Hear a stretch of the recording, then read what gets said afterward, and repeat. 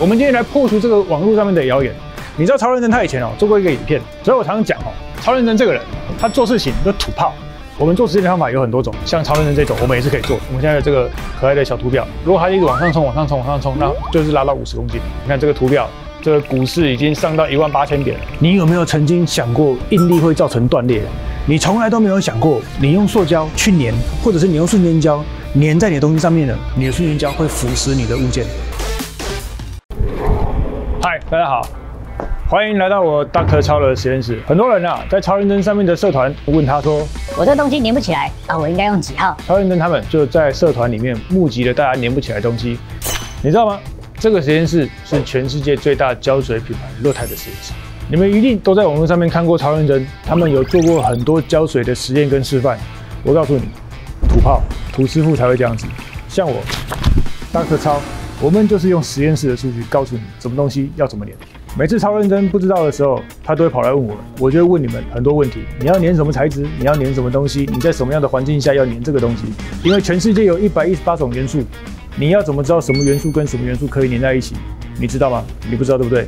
那你就可以问我 Dr. 超。我不只可以给你解决方案，你还可以带东西到我的实验室来，我就会告诉你什么东西可以把你的工厂量产做到最好。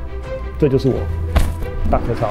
所以在影片的一开始，在做实验之前，我们先来给你们看看网友们募集的东西。桌上有几样是网友募集来的东西。今天我们要用一种非常简单的瞬间胶，我是 Dr. 超，它是不容易留下来粘到你的小手手的。以前超认真他有教过你们大家，如果瞬间胶粘到手的时候该怎么办，对不对？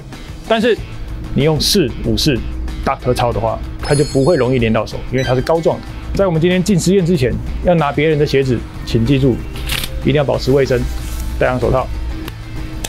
今天我们网友所寄来的鞋子，开口笑，这不是开口笑，这应该叫屁口笑。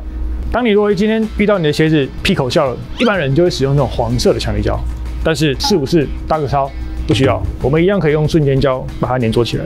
当然今天Dr. 超就要教大家一些粘着的小技巧。好，首先在粘着之前，请戴上护目镜。虽然它非常不容易喷溅，但是我 Dr. 超身为一个实验室的精神，我们随时要保护好自己。首先有没有看到这个胶？它不会滴下来，它是一个膏状的样子，呈现像一个小牙膏一样。我们的屁口笑，只要轻轻的，像是一个主实力控的方式一样，挤上这个454，轻轻的把它抹在旁边，中间我们可以稍微给它补强一点，好，两边补强一点。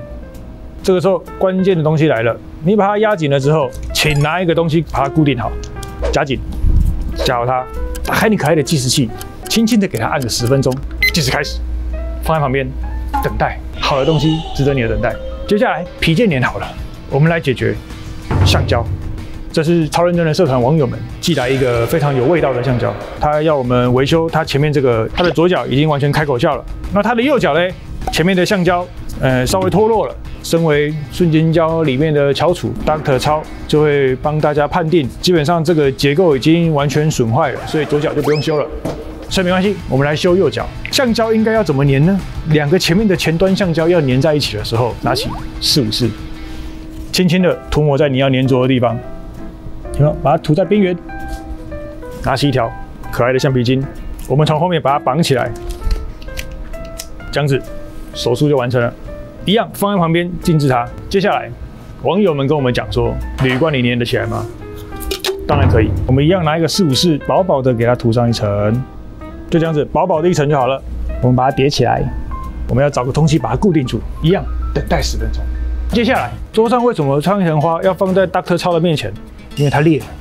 这种裂掉的木头最难粘，因为它是张力崩开的，它是因为碰到了水而裂开的。正常，我们在传统的使用工法里面，你是不是会把里面加一个榫，然后把它粘着起来？很多地方的家具厂，它1个月就用到300公斤的瞬间胶，为什么呢？因为它要把它补缝。我们呢都会把一些木屑在研磨的时候，然后拿瞬间胶进去补，然后最后再磨，再补。但是如果今天 Dr. 超它能够直接把它全部绷起来、粘起来，那你何必需要补呢？相信材料，相信科学，相信 Dr. 超，一样454不含 HQ， 就粘个表面就好了。我们为了测试它这个东西的强度，不用挤满，只要把它渗到里面去就可以了。我用这个虎钳稍微把这个木头往回绷。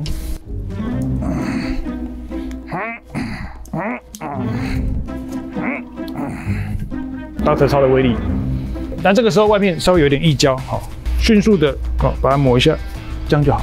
接下来在等待的时候，就是这支影片的重头戏了。我要给大家看看我们实验室里面多么的高级。为什么我说454一定有用呢？因为我们有实验，我们相信科学，相信材料，相信Dr.超。所以一个瞬间胶到底是怎么样被生产出来的嘞？我们当然不是有事没事就来跟你生产，我们一定是经过很多数据、很多实验跟很多测试的。所以我们要来测试第一个拉力测试。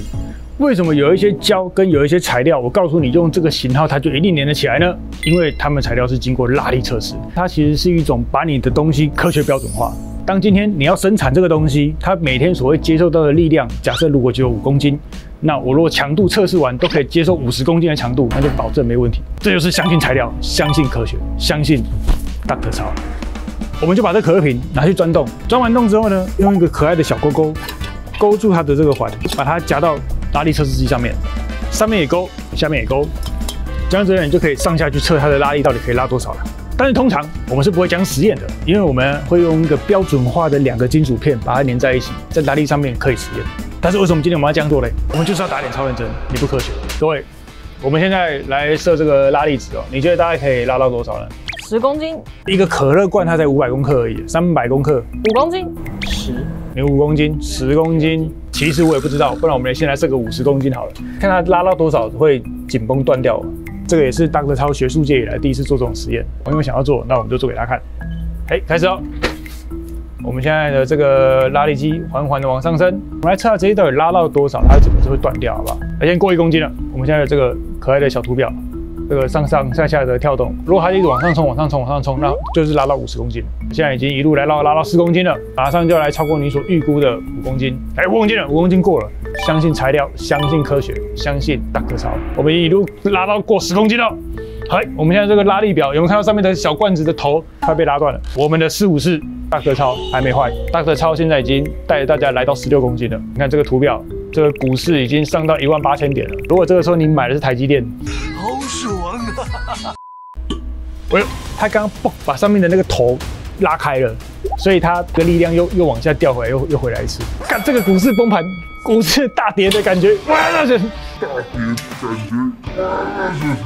看一下这个数据啊，我们的数据最高点拉到快24公斤，大概在24000点台股重挫，一路重挫到干0点。但是为什么它会产生这2次大跌呢？第一次的原因它是上面的这个应该断了，第2次跌的原因就是上面的那个铝罐头被我们拉断。但是你看454Dr.超是不是还是依然没有坏？我们里面应该要做一个另外再一根金属横向的固定它，让它把这个均匀的受力水能够受力到停进这个罐子上。所以我说啊，为什么Dr.超的瞬间胶会比较贵？不是因为我想要赚钱啊，也不是因为我们是德国进口的，是因为实验、科学、材料。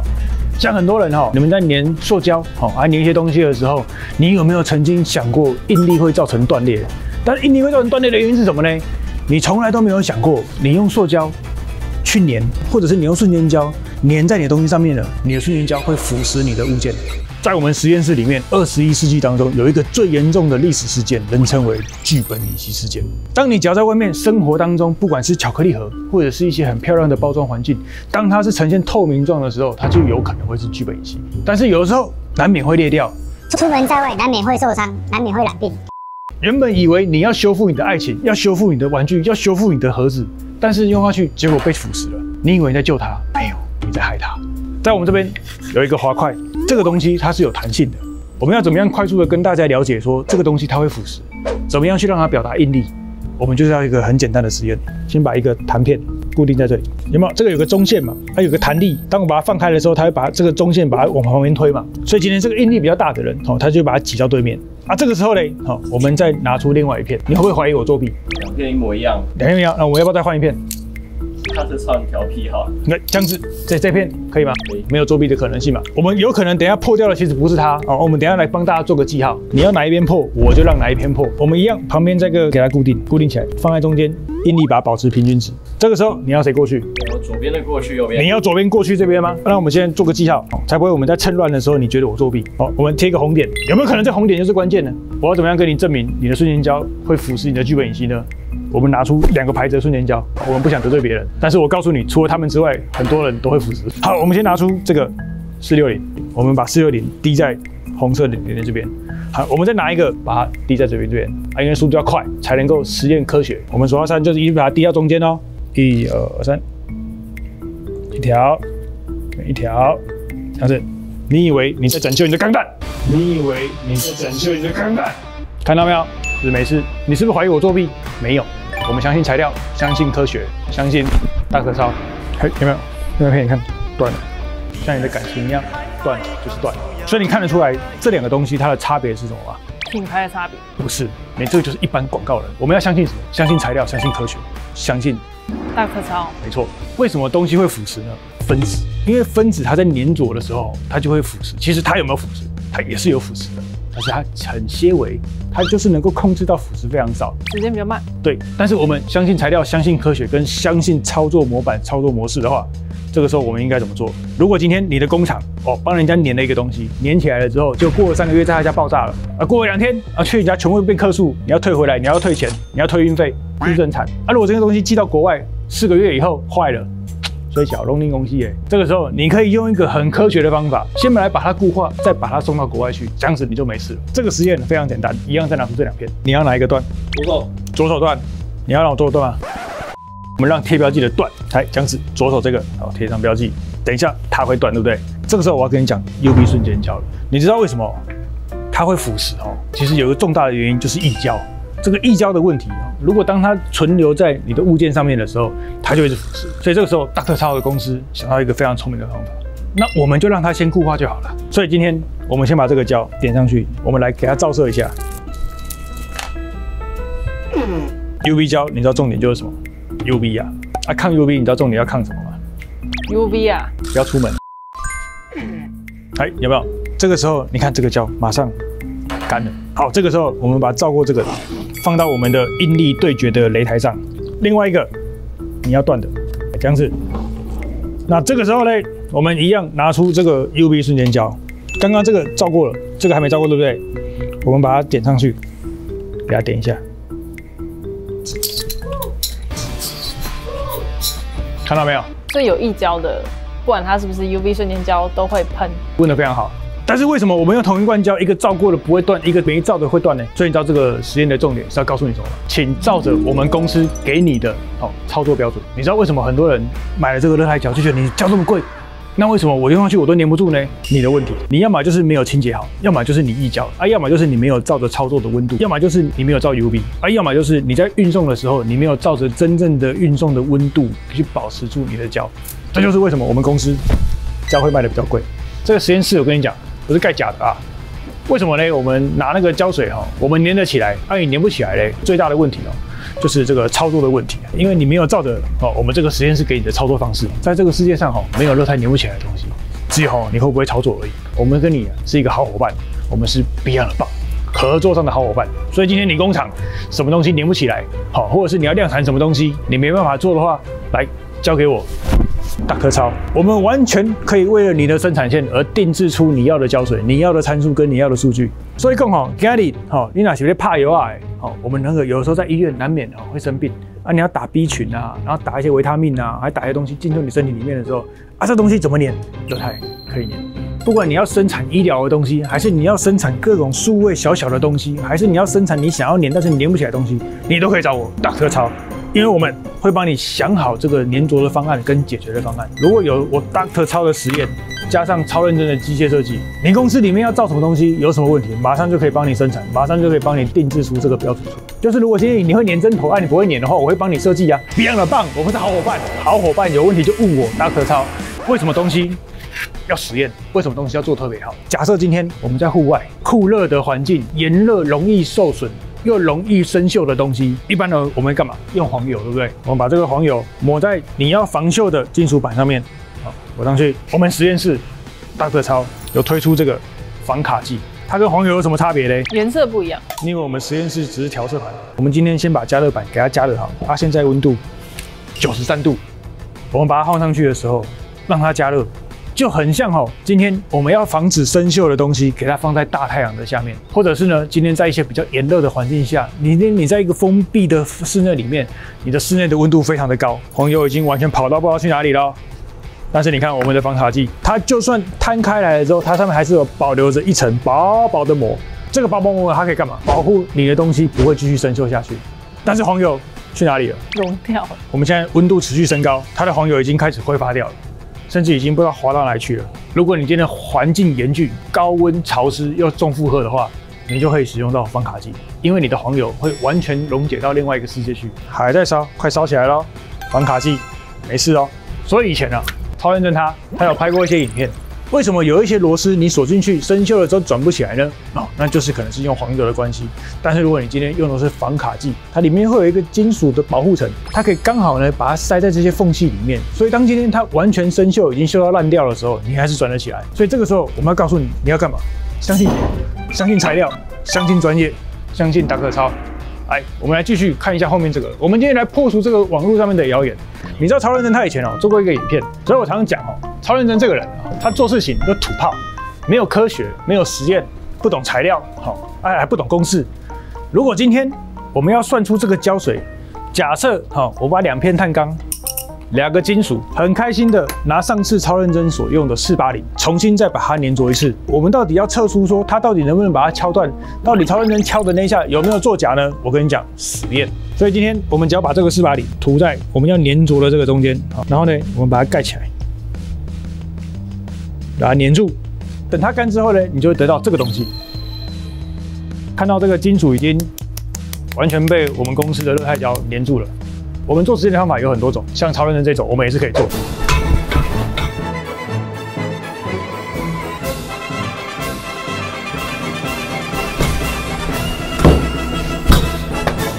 那第2种实验呢？有没有看到这边有一个像是一个自由落体的机器？那我们要怎么样操作这个自由落体的机器呢？你如果要了解这个冲击力要多少，首先我们就是要固定住它的可变因数。像超认真他这样子每次这样敲，你的手的力量就不一样嘛，所以你没办法算出它到底可以承受多少的力量。大克超就是不一样。我们呢就把这个东西把它固定在下面，你要放直的放斜的都无所谓了，反正我们公司经得起考验。接下来我们就要撞击它。首先按下这个遥控器，1、2、3。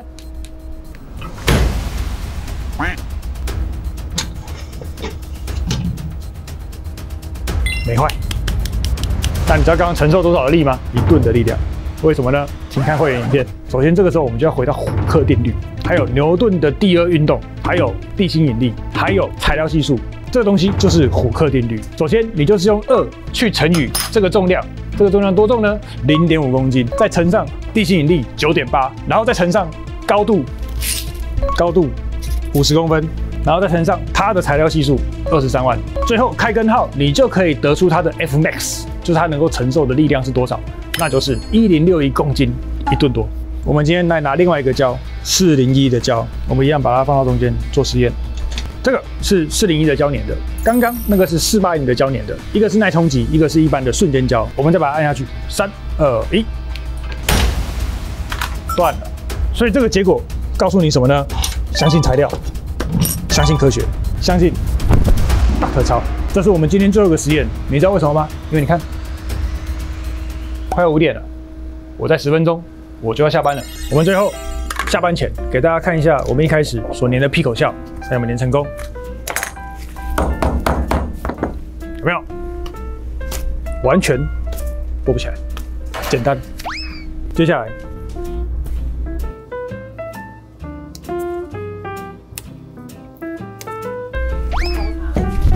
相信大特超，来最难用的木头，是不是粘好了？你今天粘起来也是没有用的，它明天还是会裂开，相信我，大特超。好的，大特超要下班了。如果你觉得看的还不够的话，你可以到我们公司里面的直播室。当我没有在上班的时候，我们直播室里面还是有很多人在帮大家做实验的。顺便最后让大家看一下保温室。所以呢，为什么我要跟你们讲，不要去虾皮上面买我们公司的胶呢？因为有一些胶温度不对就坏了。有一些胶呢被太阳晒到就不对了，全部都要控制在该有的温度下面。你去买虾皮，你觉得它会放着冰箱运送吗？不会，但是经销商他们会防爆的哦，冷冻的哦。为什么你的胶粘不起来呢？就是因为你没有好好保存它就因为你一个不小心买到淘宝货了就这样子。下班了，下班再见，拜拜。对了，忘记最后跟你讲个重要的事情，相信材料，相信科学，相信大特超。